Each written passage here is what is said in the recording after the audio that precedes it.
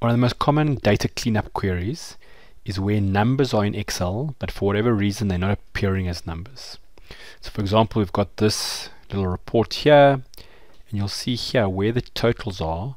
There's a whole bunch of what looks like numbers, but you'll see they're not exactly acting always like numbers. So sometimes we've got commas. Now is that a thousand separator or is that a decimal?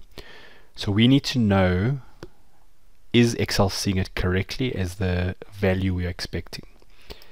So if we go and put it into PowerQuery.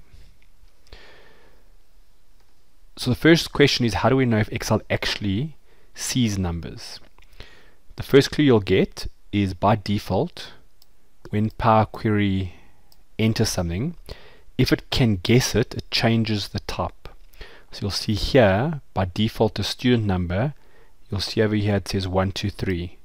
That's because it's decided this data type looks like a whole number. Now ironically, this one is actually the one that we wouldn't mind if it didn't notice it as a number.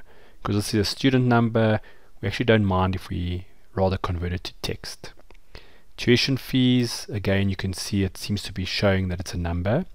It is coming through as a whole number, perhaps you want a decimal number.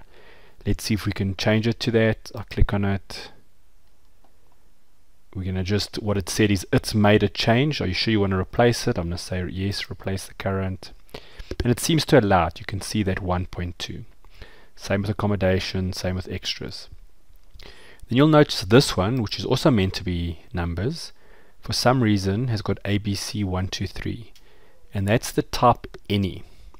Now that doesn't mean that Excel hasn't noticed it, but in order to check if these are numbers in Excel and PowerQuery seeing the numbers, we can just change this. So there's many ways. You can either go to home, change the data type here, maybe to a decimal number, or you can right click on the column and you'll see there's an option to change type, and again you've got all the options, or you can just click on that button there and it gives you the various options.